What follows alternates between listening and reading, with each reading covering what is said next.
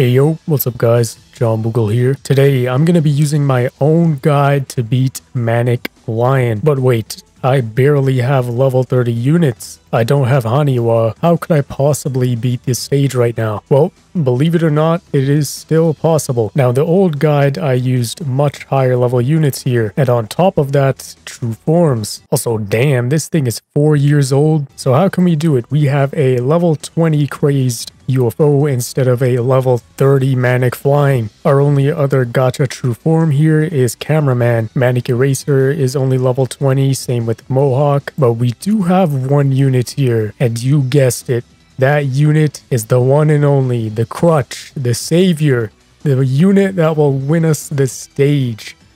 Cube Cat. Nah, let me stop. That is not the unit that will win us the stage. So how do we win? Now the guide's set to take into account of any other AoE units we might have. And with just some DPS comparisons on my guy Matoto, we quickly found out the best units to use for this stage, with our levels at least. Now with level 20s and barely level 30s, there's no way in hell we'll be able to out DPS the stack of lions that come. I mean, sure, we could use Ubers and just beat the stage with no issue, but that'll be a little bit too easy. So no. Now, the first run here, we just kind of had to gauge how powerful our units are compared to Manic Lion's insane rush, and you'll quickly realize that our units are way underpowered. And you must be wondering, Boogle, that's obvious. But this run gives us a lot of info. It'll show us that even with our levels here, with the units here, we are not able to hold back Manic Lion stack with just pure DPS stack. Now maybe we could have stood a chance if we maybe replaced Valkyrie with Drama Cats or something, but in the end that is not how we would beat the stage, because our main way to beat the stage is gonna have to be crowd control.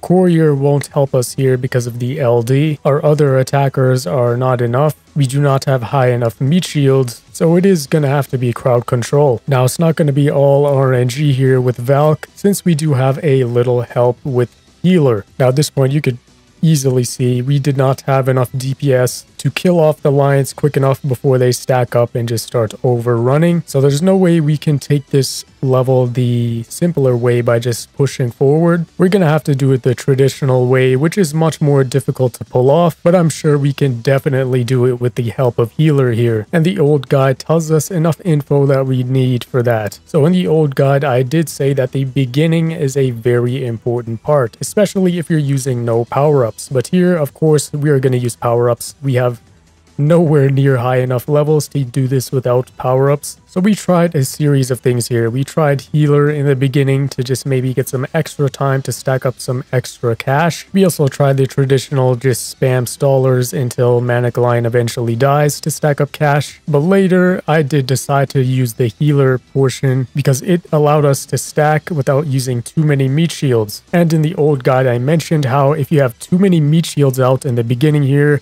when the lions rush, they could get caught on all of those meat shields and start stacking up very early. And basically what that means is by the time they reach the base, you're already going to be overwhelmed because they're just going to be stacking even more, because they do not spawn all at once. They spawn in mini waves. But if you let all of those waves stack up, then it becomes a huge issue. Another big reason we don't want that to happen is because Manic Lion, the enemy, is single target. So it hits one meat shield at a time.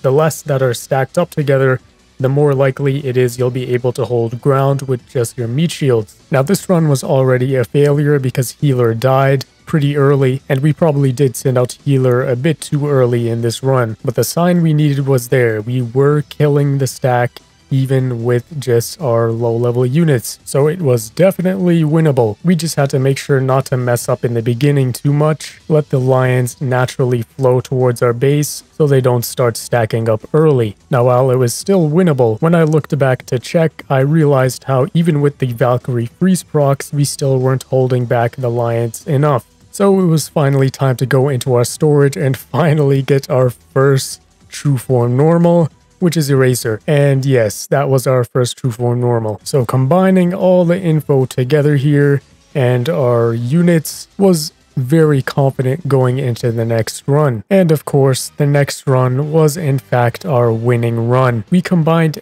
everything we've learned previously and our info from the old guide to create the ultimate counter run. Now, obviously, realistically, everyone here would just use their Ubers. That's always the case. If you have better Ubers, use them. But this video wouldn't be so fun if we just sent out Dark and won the stage. So in the beginning here, you can see clearly we stopped sending meat shields at all. We just let Healer do the rest of the work while we just stacked up on cash, because that was pretty crucial. We did not want to make the lines stack up early, otherwise we will not be able to hold off. Already a near flawless start. We have nearly max cash and the lines are coming out, and they are not stacking up too much because there isn't too much meat shields in the way. Now, from our previous runs, we also learned that sending out Healer too early can be an issue. So what we did in this run, send out Valk first, then Healer.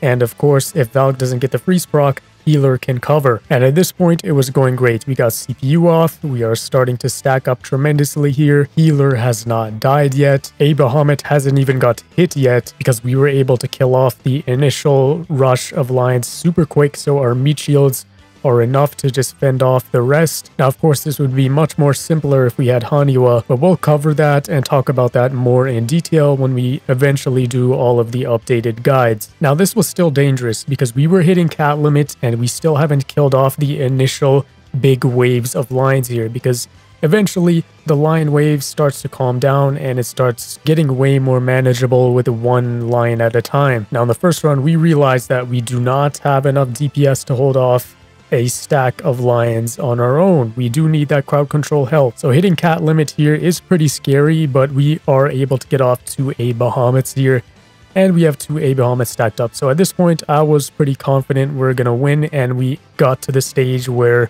the Manic Lions have stopped coming out at a ridiculous pace, and it's just one at a time now. But you'll see how much of a threat that cat limit truly is, because even here with just one lion at a time, we still almost lost it. Now, maybe I should have turned off CPU here and just focused on our attackers, but I figured one line at a time should be enough, surely, to just hold off long enough until we get A Bahamut back in recharge, which it is almost back up. We did absolutely need A Bahamut here because you can see we were barely killing off the lines and they started to stack up here, and Healer was already in front. He just got completely destroyed, but we got A Bahamut back in time. We almost completely got overrun there by just 4 lions, all because we hit cat limit. We didn't have enough attackers on the field. We didn't have meat shields up in time.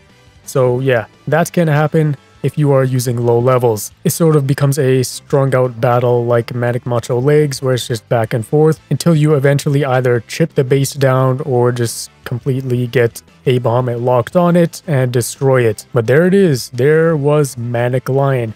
This is actually our 4th Manic Cat. We're able to get it even before Manic Flying, mostly because it was first in the schedule, but we're able to do it there. Manic Lion obtained. If you want to see a similar video to this where I beat Manic Eraser using my own guide, you could go check that out right there. I will probably do videos like this for all the Manic stages, we'll see. And then it'll be the updated Manic guides. But yeah, that's it. Drop a like if you enjoyed this video, subscribe if you're new, join the hashtag Boogle gang. Discord is there. Join if you'd like. We will be back soon covering more of the Manic stages and then eventually hopping into the updated guides. But yeah, it's been John Boogle and see ya.